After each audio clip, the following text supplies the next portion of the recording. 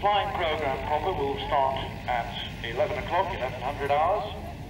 But prior to that, we will be playing our usual little game of moving our military and classic vehicles down the crowd line to give you a little opener. 30 light aircraft, our vintage visitors.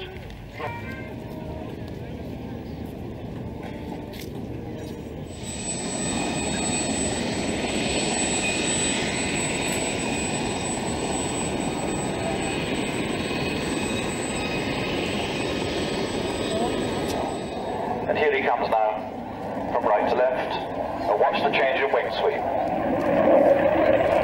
Now fully swept.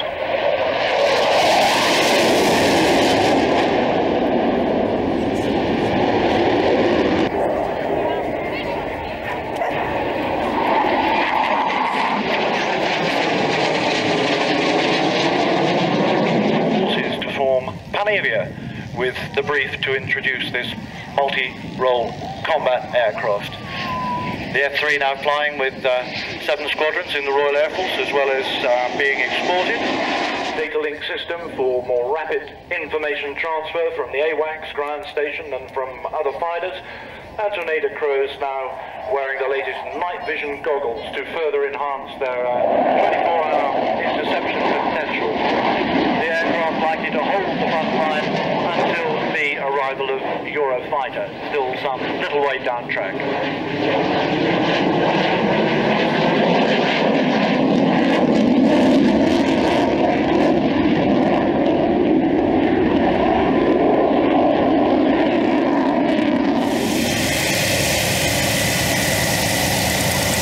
And two rather more ancient biplanes from the utterly barnstormers.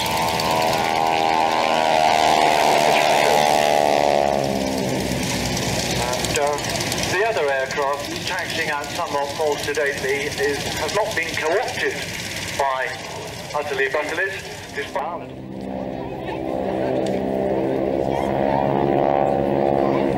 And welcome to Helen Tempest.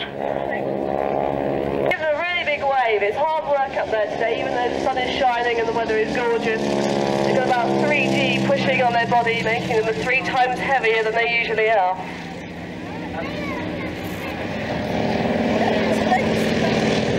It's diving down now, probably to about 120 miles an hour, and we're putting up to roll the aircraft. Lisa getting a really good view of everybody as she hangs upside down in the rig. And then she'll be using the rig actually that she's attached to swivels that allow her to fly along doing handstands and levitate above the top wing. As you can see her now, she's hanging in there sideways, waving at you all. The wind pressure's pushing against her body as Vic pulls the aircraft up in probably about a 2G pull. Give her a good wave. She's working really hard. She wants to be the whole crowd waving at her as she flies by.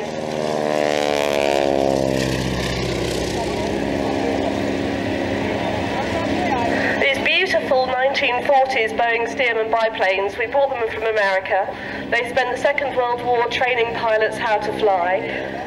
Both her and Lisa Hampstead were picked from over 1,000 applicants from a competition we run on 5 million tubs of Utterly Butterly this summer.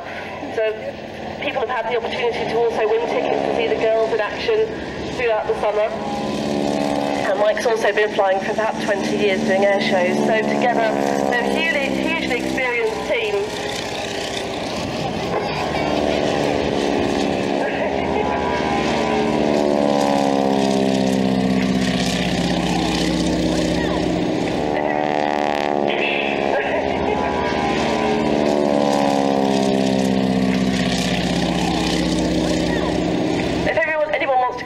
A bit more about wing walking, we've got the Utterly Butterly merchandise unit. Upside down for, I think, probably the last flyby before they entertain you by undoing all their safety harnesses and taking a walk on the wild side.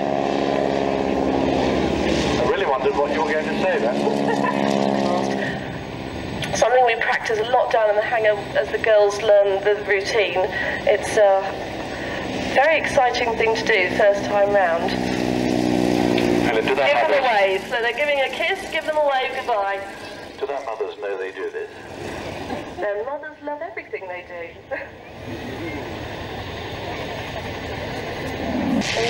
The pit's S2 special, to be precise. He's got an air transport pilot's license, and here he is now doing a succession of flick rolls, 3 flick rolls as he flies towards us for a high-speed pull-up. So, Will Curtis, how are things up there? Over. Just fine, thanks, Pete. Will, what sort of G were you pulling on that pull-up? We've done about something like 7.5 G during the pull-up. 2 flick rolls there at the top of the loop. Any special dedication there, Will? Sorry, say that again, Peter? Any special dedication there on that one? For all the girls, of course. Yes, indeed. The 2 flick rolls at the top of the loop show the shape of the old Love Heart suite, if you remember that. Now, hanging motionless at the top for a stall turn, full left rudder, and tumbling down. I got that wrong, didn't I, Will? It wasn't a stall turn at all. What have we got coming up next?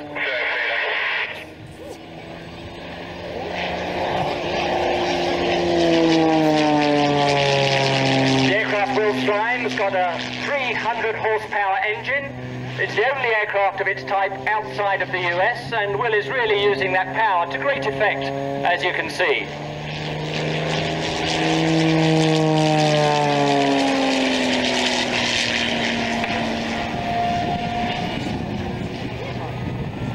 Vertically rolling as he climbs. This is a torque roll. As the airflow ceases over the wings, the rolling effect of the ailerons falls away, and it's just the torque of that huge engine that keeps the aircraft rolling.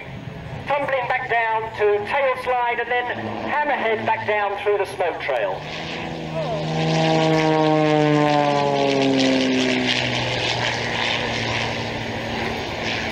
Now flying away from us in the inverted for another negative push-up.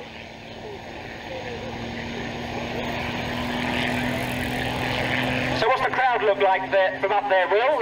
Spinning round, I guess. There certainly seem to be a few of us today anyway, Peter. I'd like to welcome everybody to every one of them.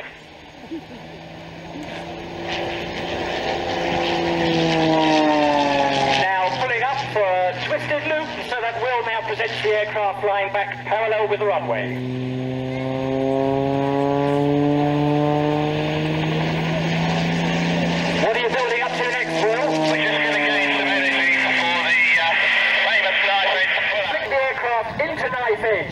And then perform a knife edge recovery, a knife edge pull-out, and we'll hear the screaming of the airflow through the bracing struts, the roar of the engine. Well, perhaps you can talk us through it as you do the pull-out. Yeah, just switching over now. Down we go, full power, and I'm just using the power of the rudder and the lift of the fuselage to take the aircraft into level right.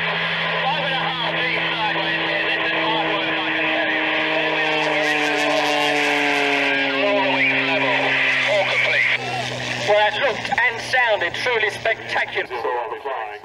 And the other thing is just to tell you and remind you about helicopter flights from the area around Hangar 1, that's to the north side of the field. Fast helicopters are flying helicopter flights. So today they're flying a twin Squirrel, which is a twin-engine helicopter. It makes life a little easier and safer to do that. So sadly, it's no longer 18 pounds a person to fly. It's now 20 pounds a person. But we said that in the program things are subject to change, and I'm afraid this is one of those little changes. So anybody who would like a helicopter flight in a twin Squirrel, see the air show from the air, have flown at the Wallop International 2000, the place to go is fast helicopters. Display season. Model aeroplane. 1 Yak 52 and 3 Yak 50s. And here they come. Running in there. About 200 knots.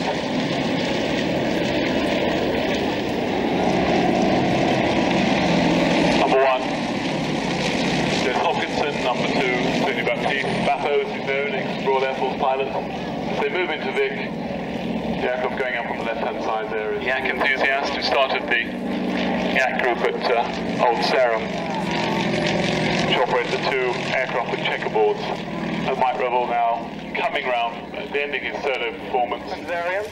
And the one you're seeing today is the 17S, and this actual machine is flying in the same livery that it carried when it was delivered to London as the US Embassy London aircraft, the blue fuselage, yellow wings, red and white striped rudder.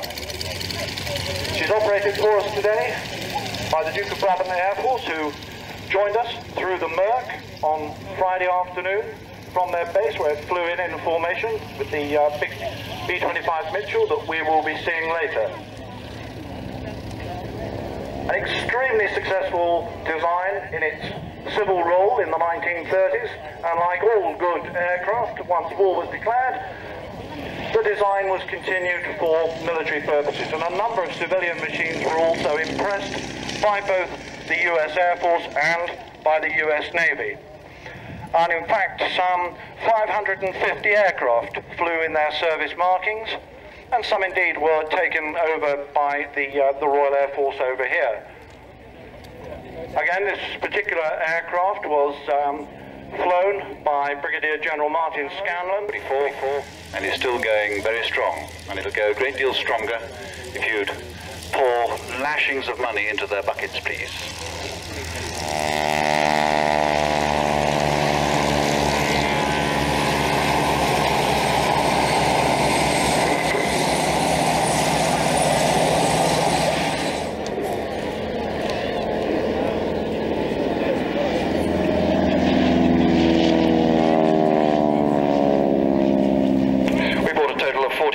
Aircraft, designed and built by de Havilland, Canada, and virtually indestructible. Wonderful, soldier-proof aircraft, fly anywhere and do almost anything. Capable of flying wonderfully slowly, and you're about to see it now.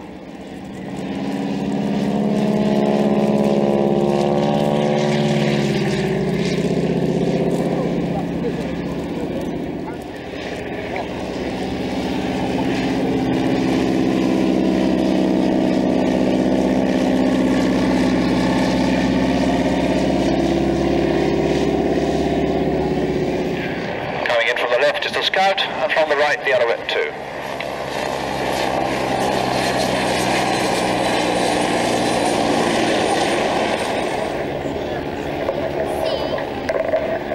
It's a fine and brave sight. A large chunk of the Army's helicopter history salutes you on a slow flyby in big formation.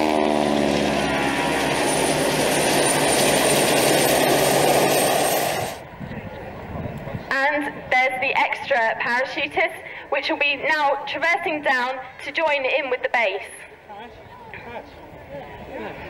A little point for you here, actually. Our friend from the US Army is the biggest member of the team today, at about 6'4", and weighing approximately 20 stone. So he'll be traveling at about 150 miles an hour there.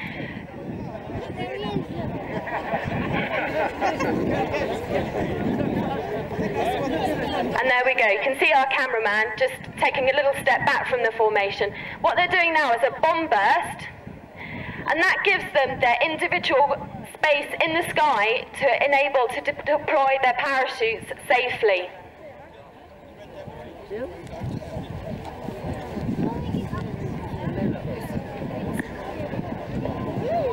What you'll also be able to see, if you look in the middle of all the canopies, is two of the canopies joining together to flex around the strings of the canopy, climb down those strings, and attach himself to the top of the handles of the canopy. Longest serving member of the team. The team was formed back in the 1960s, and he was one of the original members.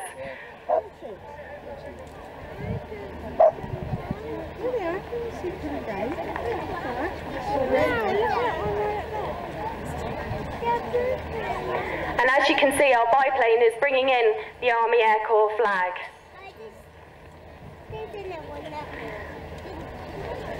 Once they're on the ground, they'll be taking off the parachutes and taking off the smoke.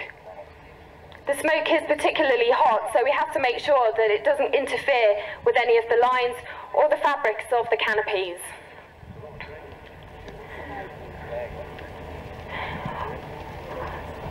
Once the lineup has been done, which will be done shortly, all the parachutists will be packing their parachutes, and that will be in between the President's enclosure and the Army Air Corps Association tent. So if you've got any ideas of taking up the sport yourself, or you'd like to chat.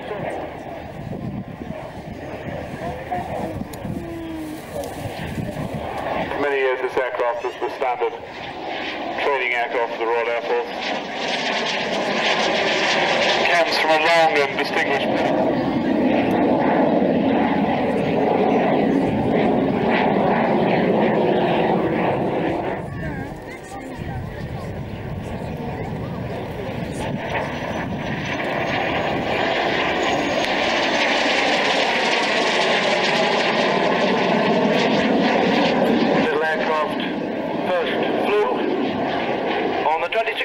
Way back in 1954, year after the Queen's coronation, powered by Armstrong Siddeley Viper.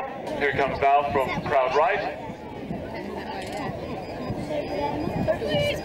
The TR1, of course, is the interdictor strike variant of the Tornado. It's a bomber, if you like. Here it comes, low and slow, or as low and slow as the Tornado likes to fly.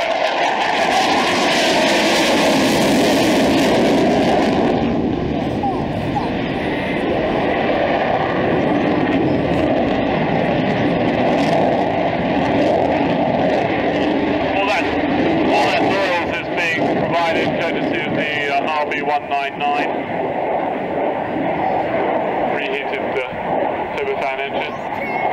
Two of them on board.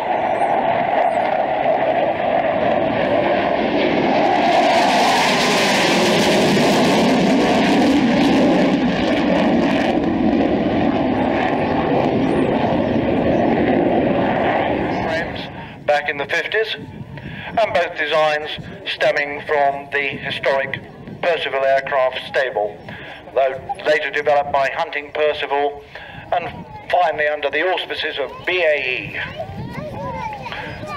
John rolling. John rolling, he was still flying. As indeed he had, with about 14,000 hours to his credit, and he's still an active civilian pilot. And as Leonidas, replacing the Cheetah, gave the Provost a top speed of around 200 miles an hour. And if you look down to your right, it's a Percival benefit, and we'll shut up and let you listen.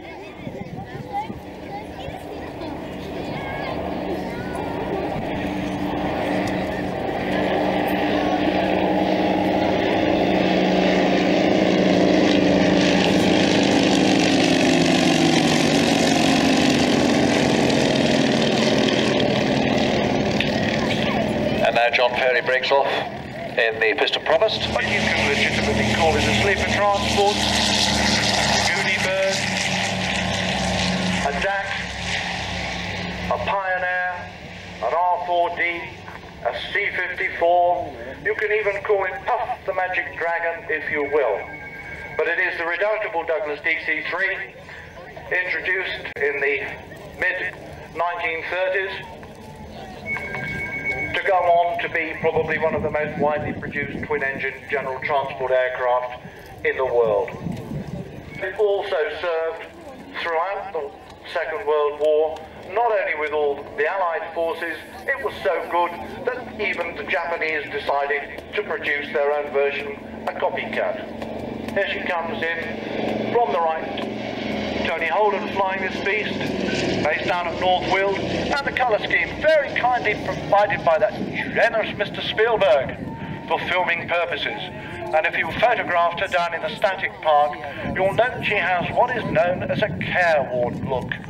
Chipped paint, well, it's painted chipped paint, oil streaks, all applied for filming back in April. And when the paint was applied, it was supposed to last 7 days, and it's still on there, because a little trick that the paint is actually doctored with berry liquid. So that every time he flies through a bit of clag, it rejuvenates. But it makes that old aeroplane look exactly the way she would have looked in 1944. And even today, all those long years since, men of the Paratroop Regiment and the Glider Pilot Regiment who saw it say that was one, possibly the only time they cried, and it is still one of the incidents etched forever in their memory. And the DC-3 today flies in memory of all those young men, parachutists,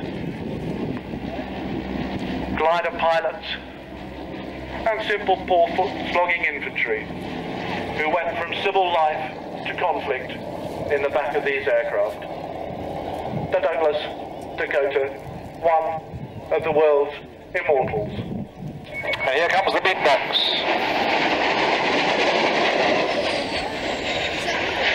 The story of the Gloucester Meteor is long and distinguished. The first British Gloucester design, heftier engines, longer nose, twin-seat, all-weather fighter. Pilot in the front, navigator and radar operator in the rear. And the elongated nose, of course. At the back. The elongated nose holding the radar.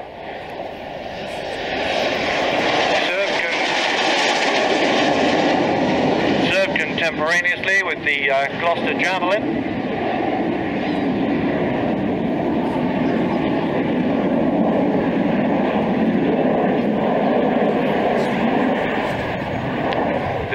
Aircraft operating out of Bournemouth and coming in low from the left.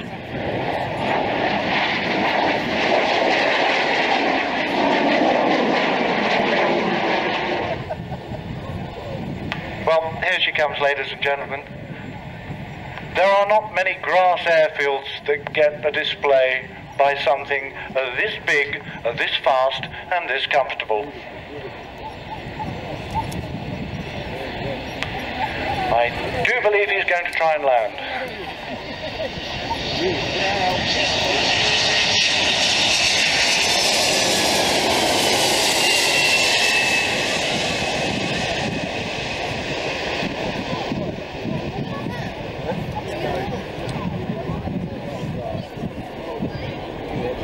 The word bizarre comes to mind. It's wonderful, isn't it?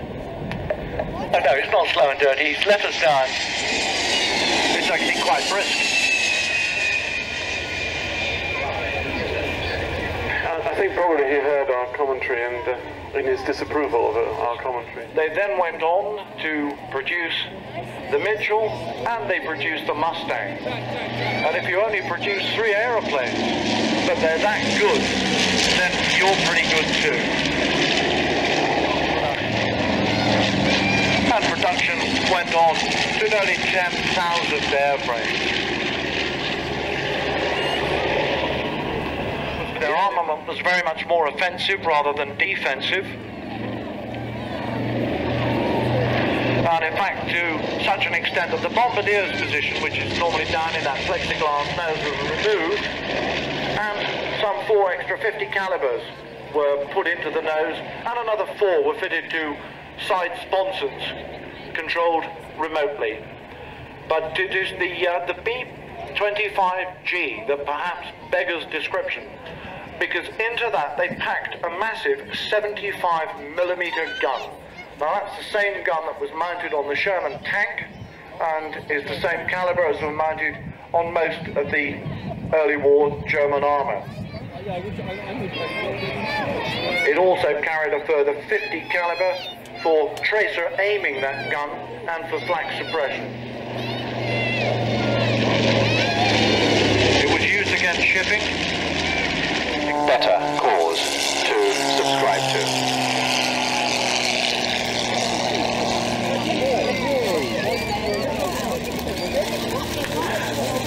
And Denny pushing the extra up while his commentator grabs the radio mic. And skill and dedication of Denny Dobson, who's taught them a great deal about flying that very exciting American-built aerobatic biplane.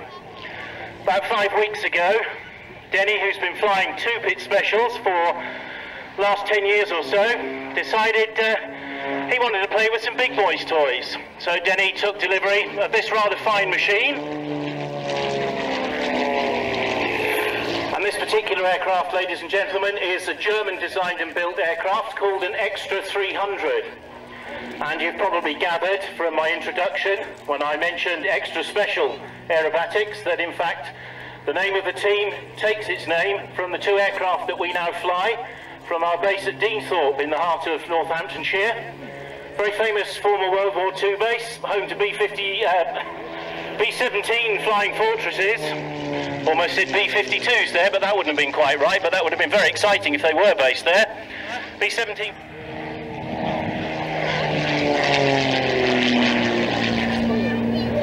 Giving a top speed of around about 225 miles an hour, an economical cruise of around about 170 miles an hour, and a fantastic airframe. Ladies and gentlemen, you will not believe that this airframe is stressed to withstand G-forces of plus 23, yes, you heard me right, plus 23 and minus 23 G.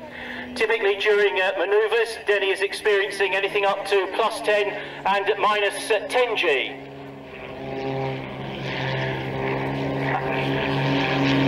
And in simple terms, that means at plus 10 G, he's being pushed into the rather comfortable seats, I might have to say, at 10 times his body weight. The legendary de Havilland factory. The grey de Havilland Rapide swinging in from right to left. Ken Whitehead's machine, Pete Thorne, we think, at the controls today. 2 years after the Whites, he flew a small, hard confection of linen, wood and wire. His name was Geoffrey de Havilland. Worldwide deployment. Ladies and gentlemen, the Army Air Corps.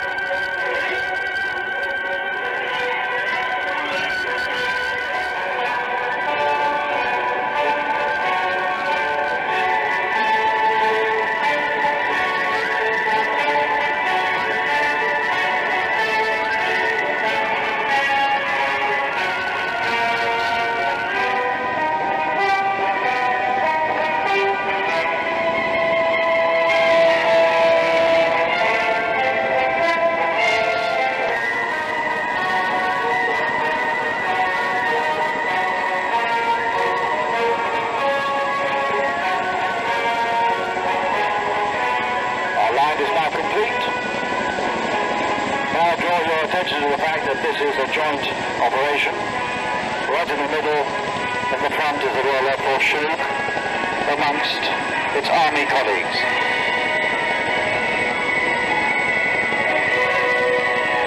A sight that is certain to be repeated, God willing, in future years.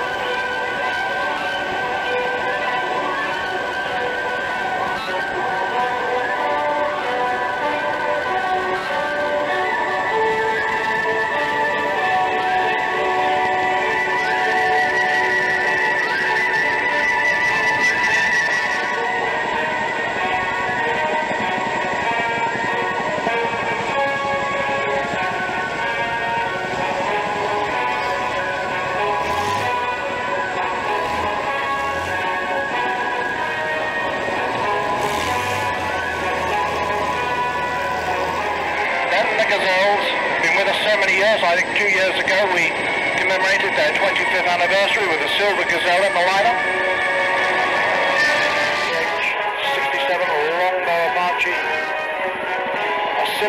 shape. And along the ground line comes the second Chinook.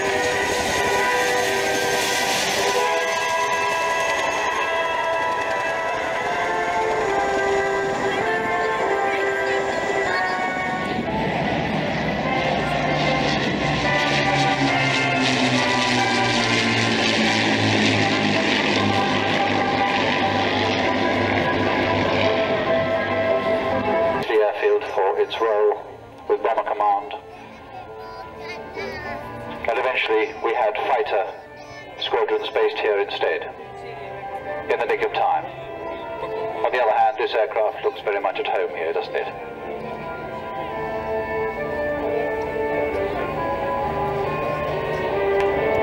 The Lancaster is almost the aircraft that never was.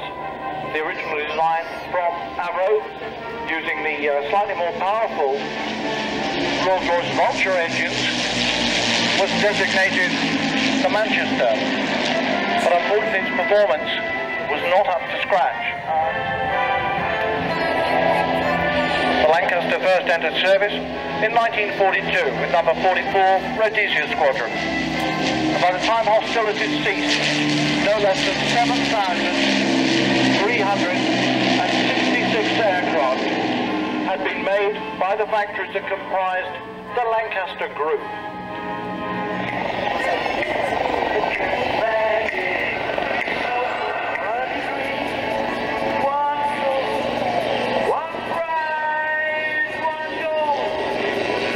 As he comes across crowd centre there, about 75 miles an hour, he'll pull up to 90 degrees nose down. And from where I'm standing now. If you're watching the links, make sure you have a look at the gazelles which are running in from the left-hand side. They're going to pull up together to do a pair's bunt, and then very quickly change your attention from the gazelle to the lynx as he performs his backflip. So we'll just leave you watching the gazelle perform a bunt. And there goes the lynx with his backflip, a manoeuvre unique to the Blue Eagles, and we believe not copied by anybody else so far.